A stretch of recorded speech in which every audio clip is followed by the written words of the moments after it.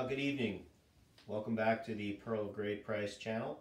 We are coming to you today on Sunday, April 26th, the second Sunday of Easter, also called Good Shepherd Sunday in the traditional Roman calendar. Just a few minutes ago, we watched on television through YouTube the traditional Latin Mass. We're very lucky that in this time when we're deprived of the sacraments, we're at least able to assist and participate at the Mass via the internet. And I encourage anybody who's watching this to avail themselves of the chance to do that, particularly the chance to observe the traditional Latin Mass, which is quite ubiquitous on the internet. And if you have not had a chance to participate in the traditional Mass and in its great beauty and its great antiquity, I hope that during this time when you may be quarantined and locked down and having nothing else to do, you might avail yourself of the opportunity to see something so spectacular, even as it's presented on YouTube. I also want to announce this evening that my book, my play, The Pearl of Great Price, is now available as an ebook on Amazon. You can download it for use on Kindle. It costs $9.99. So the book is available in hardcover, in paperback, or by ebook. And if you haven't purchased the book or had a chance to take a look at it, I hope you'll take the opportunity to do so now, particularly with the ease of course, having it downloaded straight to your Kindle. This evening I wanted to talk for a few minutes about King Louis XVI and his role in the early period of the French Revolution. As we've discussed in prior videos, my book, The Pearl of Great Price, is about the events that happened in Rome in 1798 and 1799, so in the latter part of the French Revolution, when revolutionary France invaded Rome and captured Pope Pius VI and took him prisoner. That is what my book is concerned with. However, the revolution itself, the French Revolution itself, dates back a decade earlier. The revolution, as many of you know, began in 1789. So by the time you get to the events in my book, many things have already happened in the revolutionary period by the time that the French get around to invading Rome and attempting to eradicate the papacy. That's the story told here. What I want to visit tonight is a few minutes on King Louis XVI and what happened to him in the early period of the revolution.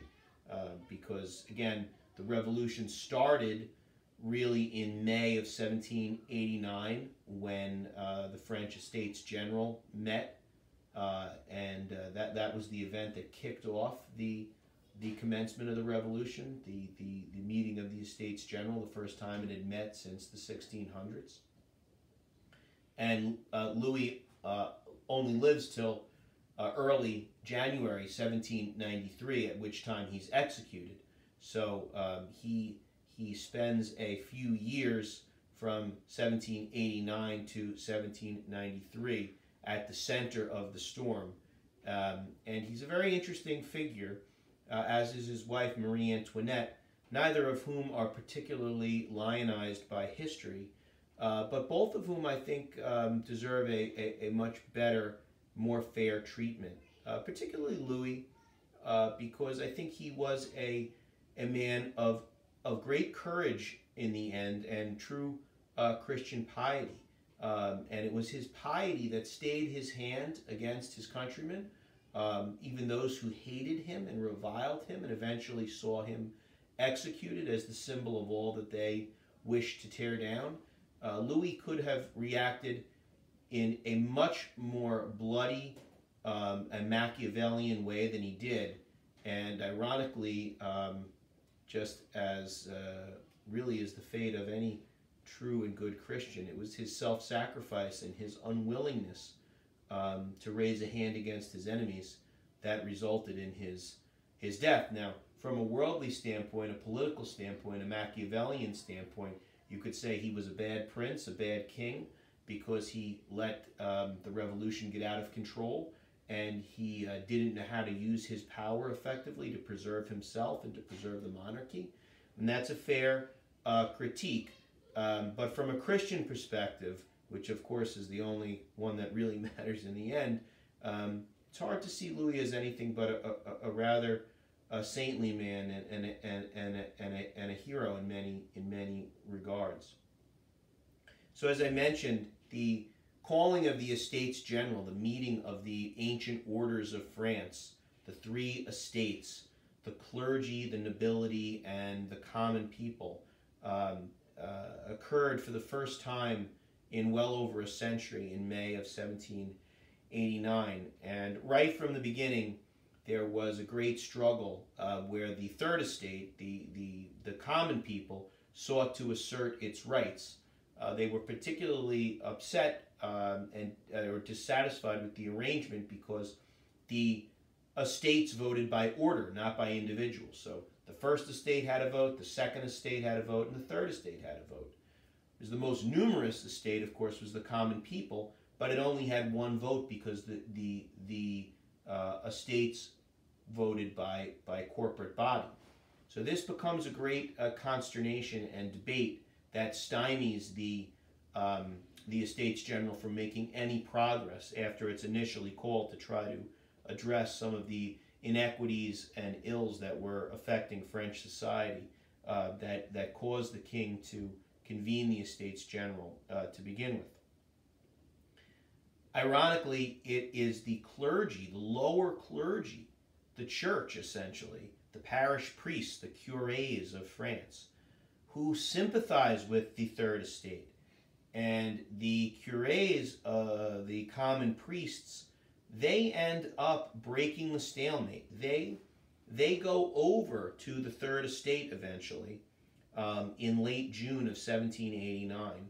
And with the support of a handful of reform-minded bishops, the curés joined into session with the Third Estate, thereby destroying the traditional system of voting by separate order. And they took their place in what became then known as the National Assembly on June 24th, 1789. I think that's one of the great ironies of history and something to keep in mind as you try to understand these events and understand the history, particularly of the church. It is the church, through its clergy in France, that enables the revolution to begin, because it was the curés, as I said, who break the stalemate, who defect, if you will, against the orders of the bishops. The bishops and the nobles do not want to change the system. They want to vote by order. They want to maintain the Estates General as it always had been, but the lower clergy breaks with them, and eventually it forces the situation. And so, although the king, King Louis XVI, was initially resistant to these types of changes and was initially in league with the bishops of the First Estate and the nobles of the Second Estate, once the lower clergy joined together with the Third Estate, the king relents, and on June 27, 1789, King Louis commanded the orders to sit together as one body, eliminating those traditional distinctions of the three orders, and that is how the National Assembly, the famous or infamous National Assembly, came into being. So it comes into being really by two precipitating forces. One is the clergy, and the other is finally the sanction of the king. So Louis does not disband the Estates General. He does not call in the army. He does not, in the end, attempt at all costs to preserve the old order. In fact, he lets it die. And once the National Assembly is founded, that's really the end of the Ancien regime. Yet by the fall of 1789, so remember, that's June of 1789, the clergy, through the church and the king, have supported the reform that the reformers sought. They created the National Assembly. Fine, great. However, by the fall, the reformers are ready to go even farther. So only a few months go by before the revolution already starts to spin out of control. In October 1789, there was a great mob of peasants who marched from Paris to the royal palace at Versailles, where Louis was with his family. And the crowds basically broke into Versailles. Louis refuses to, again, cause any bloodshed. He does not want to harm his countrymen, even at the peril of his own life and that of his family. He meets with these invaders, and he assures them of his general support for the reforms of the revolution. Basically, he tells them that he agrees that that France should be transformed into a constitutional monarchy. He tells them that he will sign the Declaration of the Rights of Man, which is sort of the great manifesto of the revolution, right? Liberty, equality, fraternity. And he agrees to move the royal family from the great hunting lodge of the Sun King, Louis XIV, back from Versailles to Paris. So in the early period, the king is trying to appease the revolution's demands, and along with a number of the leading bishops in France, they hold out hope that the revolution and religion and the flourishing of traditional French Catholic life will be married together. And they are looking to moderate the revolution, but also to allow some of these reforms to be carried out, to allow for an assembly, allow for a greater voice of the people.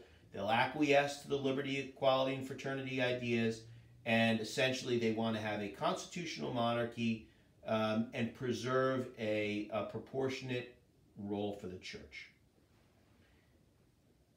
On the first Bastille Day, right, a year after the fall of the Bastille in July of 1789, the king participates in the anniversary of that event. Of course, in history, we don't see that as a pro-monarchy event. If anything, it's of course marked as the end of the Ancien regime by most people, the beginning of the democratic France. But there is the king. He is participating on July 14th, 1790 in celebrating Bastille Day. Again, trying to show that he is on board with these reforms. 2 days before the first Bastille Day, however, a very important and very fateful event takes place. And on that day, July 12th, 1790, the National Assembly adopts the infamous Civil Constitution of the Clergy. The Civil Constitution was a legislative scheme designed to transform the church into an arm of the state.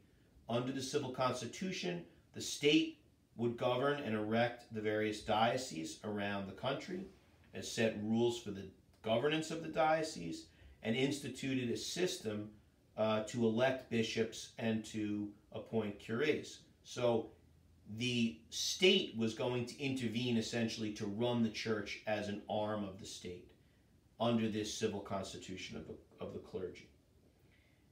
Interestingly, the proponents of the Civil Constitution claim that they are doing this for the good of the church, that they are only restoring the ancient discipline of the church. They're not anti-Christian, they're pro-Christian. They want to bring the church back to its ancient roots. That, of course, is a theme that redounds throughout church history, very important theme of the Vatican II reformers. It's always the return to the ancient practices that is used to justify these sorts of attacks on the church, if you will. And I think it's quite interesting that the proponents of the Civil Constitution used those types of arguments to justify essentially a civil takeover of ecclesial affairs. Now, the moderate bishops, who again are trying to work with the king to keep the lid on this boiling pot, are looking incessantly for ways to make a compromise that will protect the liberty of the church and the integrity of the church as a separate, independent society, but that also will accede to some of these revolutionary style demands. Louis, Louis is now a constitutional monarch. And as the executive of the country, he has to sign the civil constitution of the clergy to make it law. It's been passed by the National Assembly. It's been sent to the king. He does not want to sign the legislation. He does not want to attack the church. He's a very pious man. He is very uncomfortable with the idea of undermining the liberty of the church and the authority of the papacy over the clergy. So he plays for time. He plays for time, constantly looking for a compromise and hoping that the bishops will be able to help him and that Rome will be able to help him. Unfortunately, the revolutionaries were uncompromising. And on July 22nd, 1790, Louis informed the assembly that he would sanction the civil constitution. He delays. The Pope, Pope Pius VI, again, same Pope who's discussed and profiled in my book. He is in Rome. He is watching with quiet horror what's unfolding in France. He takes a very hard line, although privately. He does not come out publicly and condemn the revolution. But privately, he is telling the Roman clergy and his arms in France, resist this at all costs. This is evil. This revolutionary movement is anti-Christian, and you cannot accede to it. And so he wants the king to unequivocally reject the civil constitution. The king wants to, but he can't. He feels politically constrained. Again, in July, he promises to sign it. He dithers, he delays, he hopes that they can compromise. Eventually, they cannot compromise. He's constantly under pressure. And on August 24th, 1790, he receives on that evening, he receives felicitations from the members of the National Assembly, congratulating him on his name day, August 25th, Feast of St. Louis, and that's taken as a warning to him, like, we're watching you, and you better get this thing signed. And he reads that as a final demand, and he does indeed right thereafter, sign the civil constitution. And that is a great and tragic moment because it sets the revolution on its inevitable, on a course. I shouldn't say it was inevitable, but once that is signed, the revolution is set irrevocably on its tragic path. The hope for a moderate revolution, it goes away. There will be no compromise, and that's the first great victory, the control of the church. And the control of the church and either the diminishment or eradication of Christianity becomes the obsession of the revolution. And so even the civil constitution is not enough. By October, the bishops are pushing back even more. Now they are becoming very alarmed. Even the moderate bishops are pushing back against the civil constitution. On October 30th, 1790, leading bishops published what was called the Exposition of Principles, in which they reaffirmed their general support for the revolution, but rejected the civil constitution, insisting that the state could not intrude upon the prerogatives of the church. Its author was the Archbishop of AIX, and he was the very man who had presided over the session of the Estates General in which the clergy voted to merge with the Third Estate. In other words, he was a pro-revolution or pro-reform bishop who was one of the key men who enabled the transformation of the Estates General into the National Assembly. And here he is, a year later, being put in a position where he's begging the revolutionaries, he's begging the new government to show moderation towards the church. the exposition of principles is ignored, and on November 27th, 1790, the Assembly enacts a new law requiring all clergy to swear an oath to uphold the civil constitution of the clergy and to recognize the supremacy of the revolutionary French state. So in other words, they passed the civil constitution, there's resistance, it's not being accepted or implemented, so they go a step further. Instead of moderating, they go a step further, and now they were going to require all clergy, all priests and bishops to swear an oath whereby they will agree in a solemn oath to uphold the civil constitution, obey the civil constitution, and recognize the supremacy of the French state over the papacy, essentially, over any other power. The king is appalled by this. Again, he seeks compromise. He does not wish for violence, and he doesn't want to divide the church. He's very concerned that the French church will be split off from the universal church. And there are a lot of accusations that by the king's resistance, he is causing a schism.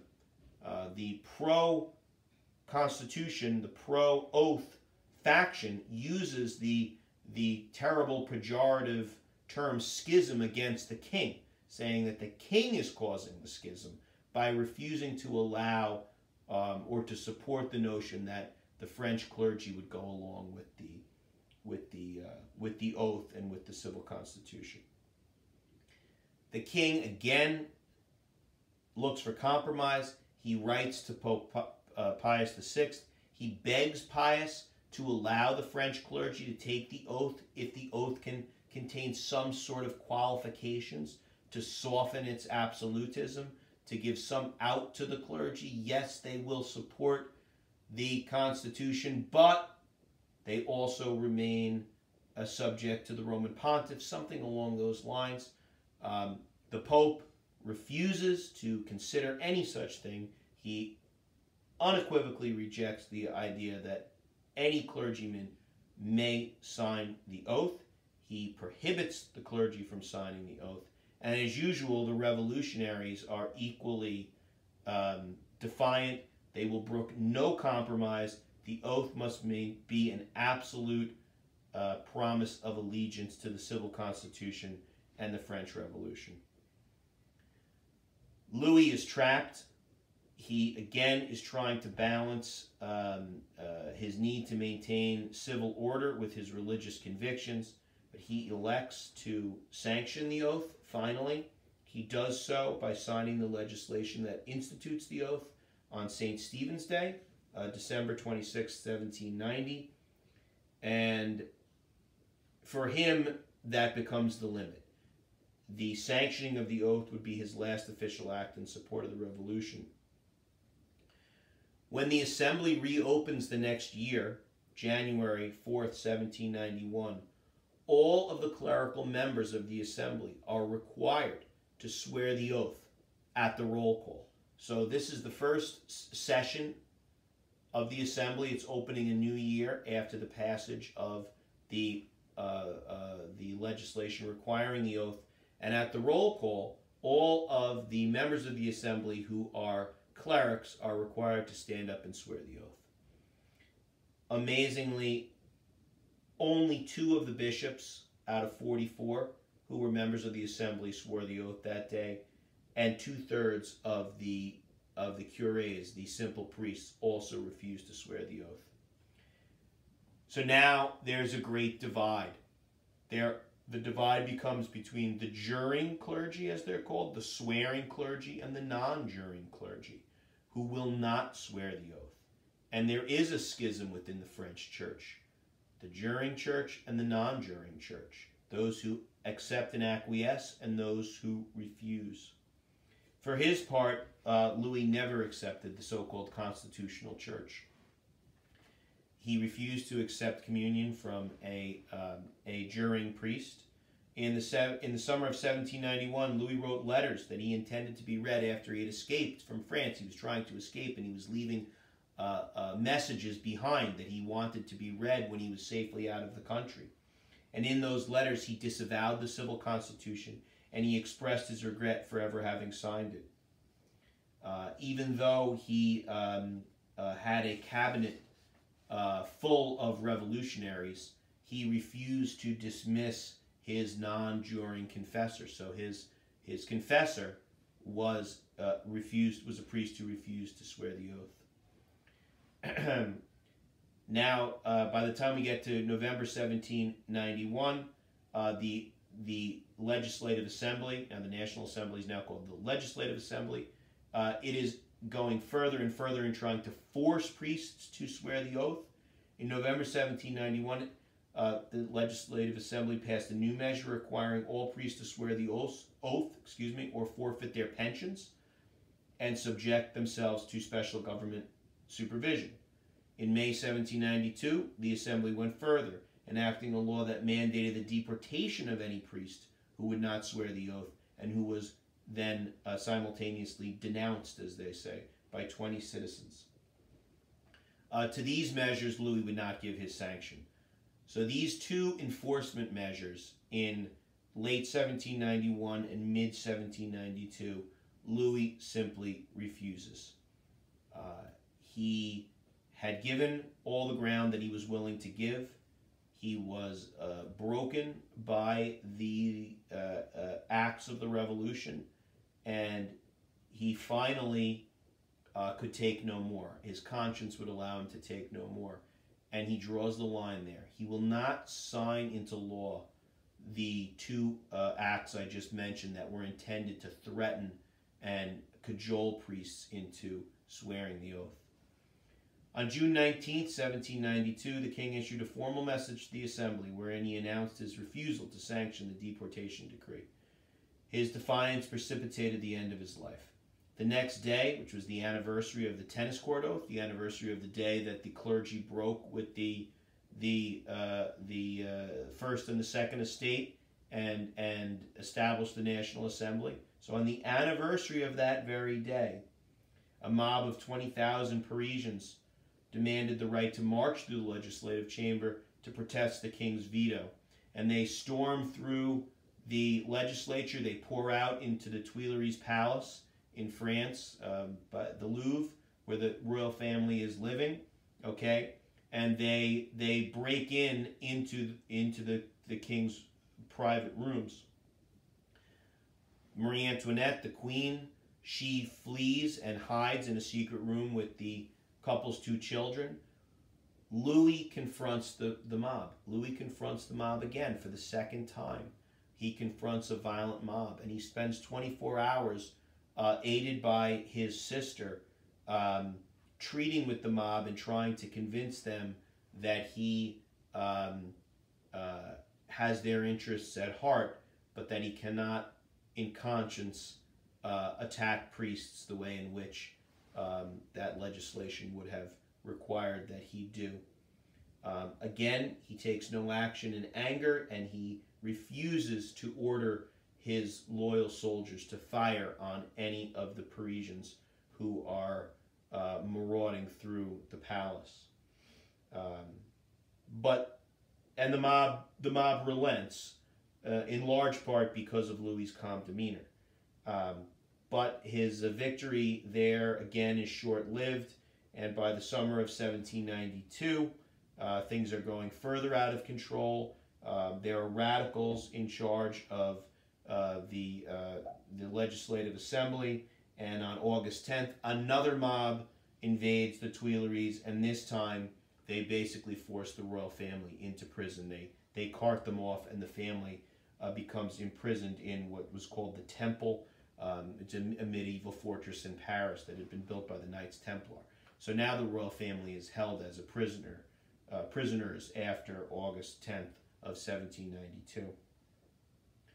Louis spent his final months imprisoned with his beloved family, and they did truly love each other, even though the marriage with Marie Antoinette, the great, beautiful Austrian princess, was an arranged marriage. They came to have a true affection and respect for each other. Marie Antoinette, although of course pilloried by history, is also a very, very brave and pious woman who loved Louis and loved their children, and he was faithful to her, unlike his predecessors who had many mistresses. Certainly Louis XV had mistresses. Louis XIV also did. But Louis XVI was a very pious and faithful man, and they were a real family. It's very, very tragic what happened to not just the king and queen, but also to their children, particularly their son, who was just tormented and died a sick and twisted person.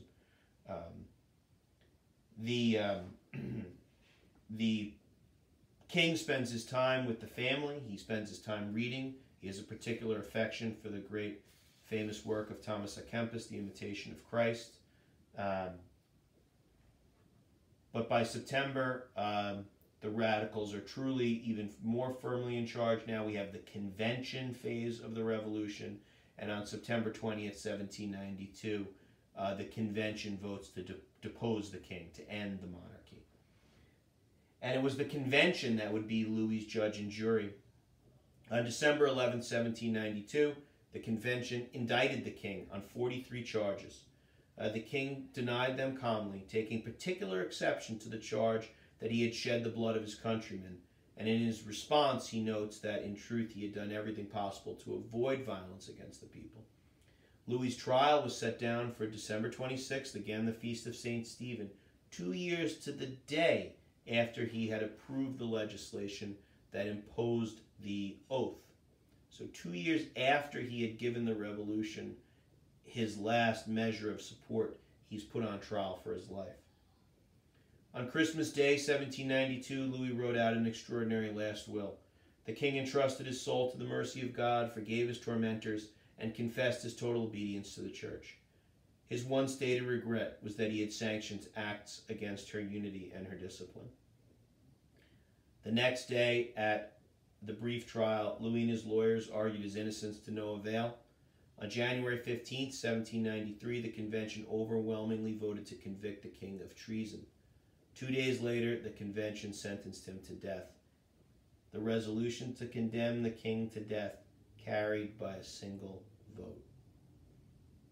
On the feast of St. Agnes, 21 January 1793, the King of France was accompanied to the scaffold by a non-juring priest who had offered Mass for him at his final sunrise. So Louis heard Mass on St. Agnes Day, a feast day of the martyrs, red vestments. He heard Mass at dawn on the 21st of January, and that same non-juring priest accompanied him to the guillotine. Before the guillotine and over the din of the drums that were played to dramatize his death, Louis called out his last words. I die innocent, quote, I die innocent of all the crimes imputed to me. I pardon those who have sought my death, and I pray to God that the blood you were about to shed never returns to plague France. End quote. And that is how King Louis XVI went to his death. So, I offer those thoughts to you about this man, Louis XVI, his great trials and tribulations, his Christian spirit. He is a man who was a victim of a rampaging and out-of-control ideology that caused so much harm to so many and did so much harm to the church. This is where the whole calamities that befall the church in the modern era really begin and really accelerate. This is where Pope Pius VI learns to be horrified by the French Revolution and to fear the French. And about 5 years later, his worst fears would come true when the French come to Rome itself and take him prisoner and treat him in a manner similar to that in which they had treated their own king beforehand. And again, that story is told in The Pearl of Great Price. So I hope you enjoyed this little lecture here on the 57th day of our quarantine in New York. We pray to God for all those who are suffering, who are sick. We pray for the repose of the souls of all who have died, and we pray for God's mercy on all of us, that he will see us through these terrible times. And remember, all of the hairs on your head have been counted, so have faith. God bless you.